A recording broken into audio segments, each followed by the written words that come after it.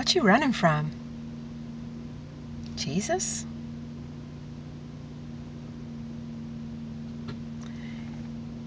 It's something to laugh at, actually, to think that you could run from Jesus. It's not really possible, because he knows the beginning from your end, the end from your beginning. So he's already on the other side of you, on the other side of that run. So you're actually wasting time, because he's already met you at the other end. And all he wants to do is connect with you